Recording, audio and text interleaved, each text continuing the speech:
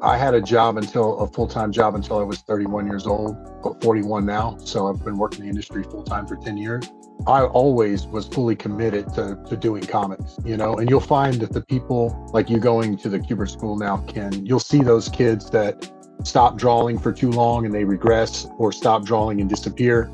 The only thing that the people that don't make it have in common, all of them have in common, is they end up quitting or getting discouraged or getting distracted or doing other things. Even when I had a full-time job, all of my vacation time was spent going to shows. All of my extra money I was getting was buying drafting tables, buying light boxes, buying the newest equipment, buying Adobe Photoshop, learning how to color.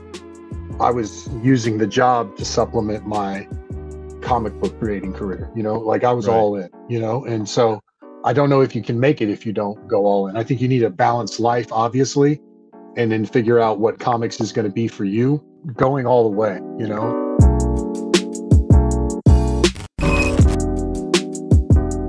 Nick, to kind of go back just a little bit, before you were entering all those contests and everything, were you making comics and stuff before that? Or were you kind of just maybe doing like more pinup stuff and entering those in?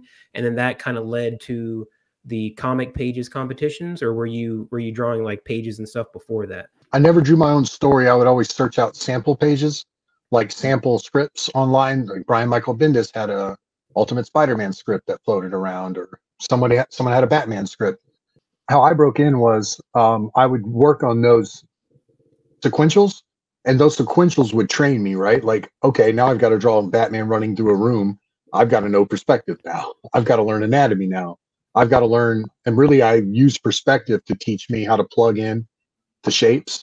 And yeah, I would use my vacation time at work, and every 6 months, 3 months, I would do another 3 or 4 page sample, and I would try to level up every time. And it might have been me redrawing pages 10 times, and then whenever I finally started, people started like, oh, $50 a page, $100 a page. It wasn't enough money, or the projects weren't interesting enough for me to really stick with it or do them, so I never really broke in that way. And then I kept doing the samples more intricately with better work. And then with the Comic Book Idol book, that was the loser of that contest. There was 200 entries, and you could see them because it was a forum. You could see everything. And I entered that. They were going to pick 10 contestants to compete against each other, and the winner got like a pinup in an image book or something like that if you made it to the end. And it was a weekly contest. You had to do like 3 to 4 pages a week for like 6 weeks. Wow. So it was a lot of work. So I just took off of work and just did it all. Right. But the every week they had a new guest judge, and one was Ryan Ottley from Invincible, one was D.B. Sobolski, just a few different random people in the industry. And that was the first time I really had to stop and like, can I do 3 pages in a week, And luckily I could at that point. I had to pull all-nighters and lose my mind. And then I ended up coming in 5th because you were like voted online, you voted off online or whatever. It was online voting. And then the same day, I felt really good. I was really proud of myself because I'd done so much work and put so much into it, though. And that day, I got an email from Marvel, and they said this guy, new writer named Jonathan Hickman, wanted to work with me. I don't know if y'all know Hickman's work, but at the time, he had only done the nightly news at Image. And I don't know if you've ever read the nightly news, but it's all like infographics. It's like. Oh, really? So I went and bought. Yeah. No, I remember the first time I opened up Black Monday Murders, and I'm just like, oh God, what am I getting? Yeah. So I did the same. I'm like, this guy must love Frank Quietly and Seth Fisher and Jeff Darrow if he wants to work with me. And I go to the comic shop, I buy nightly news, and it's even more infographics. It's like all infographics. And I was like, dude, the main character of this book is a pie chart. But then I called him. I wrote Marvel. I was like, man, this guy's changing my life. He wants to work with me. So I got his number from John Barber, who is the editor at Marvel, and then called up Hickman. And I was like, man, I just want to thank you, man. This is a dream come true. You changed my life. And he's like, oh, we're going to do awesome work together, and he was like, no big deal. So I actually got to see John. I hadn't seen him in like 6 years. I saw him in New York Comic Con. He was like not a guest, but he was roaming around. So he had some big meetings in New York or whatever, but he popped in the show to say hi. So I got to give him a big hug, tell him I love him. And, he did. He changed my life. So Nice. Cool, dude. Dude, that's So that's awesome. kind of that's how I got my first gig. My first real published work was Marvel Comics Presents. I got like a 48-page story in that ran for I think 6 to 8 issues. Yeah, 6 issues, 8 pages an issue, something like that. Mm. So Nice. And was that kind of the moment that you switched to full time, or what? Or did it come no, after? no. Like me and Hickman bounced around some other ideas. I had started getting some other offers or a lot of tryouts. And once Marvel saw my pages, they kind of circulated at the other offices, and they would like, you want to try out for this or that? I tried out for a few things, but I was going to school. I got my teaching degree from the University of Houston. So I got my minor in education. And yeah, so I did that and I was finishing that. So I was working at Marvel and like going to art classes at University of Houston. And then I had a couple really great teachers there. Oddly enough, the teacher's last name was Hickman also. And he ended up giving me a scholarship and offering me to teach the illustration class while I was still like going there, so that was pretty cool. And yeah, it was cool. Like I know it's a competition with yourself, but I actually love the competition of like, I want to draw and write a better story than you. I want to draw in those art classes. I want to draw a drawing that's going to be better than everybody's. I used to love those critique days and stuff. I think, Yeah. I know you guys might have a PG show, but pulling it out and putting it on the table sometimes is cool too, right? Like showing it off, show what you got. There's like I love Throwing out the sports. I love sports. You guys are unmonetized now, so you're welcome. But yeah, I love sports. I love competition, and then there's that part of you that, and I want to chase those guys down. I know I'll never catch some of the guys that I follow. They're just too amazing, but I do want to be. I want them to know who I am. Like I got to meet Raphael Grample at New York Comic Con, and that trick about John being my icon kind of worked because he, as I was waiting in line, I was going to bring him a book. There was a lot of foreign artists in New York Comic Con, and I think I have a European style, so they're kind of slightly attracted to it. So I had the book, and I saw his handler was looking at the book before I got there, and then I handed it to him, and he's like, "I know you. You're the guy with the chop." And I'm like, "Yeah." Like he knows of John. He doesn't know me, but he knows of John. And I'm like, dude, that's the goal, right? Getting to a place mentally where you're not having to, and you guys are doing this now, but a lot of us that were trying to climb the big 2 ladder, we're looking for approval from editors. And those editors, I'm 41 years old. Some of them are 25, 26. No offense to them, but I'm not in a position where when I come up with a story that I want, I'm not going to go ask someone for permission to make my art. I just don't believe in that, And so with AX-WIELDER, when I made it, thank you, Justin. Thank you. Justin over here saying that there's some great stuff going on here.